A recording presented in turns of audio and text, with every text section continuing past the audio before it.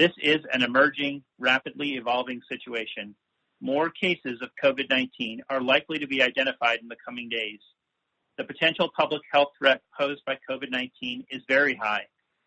While any direct impacts of this outbreak to Indian country are not yet known, we must be vigilant in our efforts to prevent the spread of infections among our patients and within the communities we serve.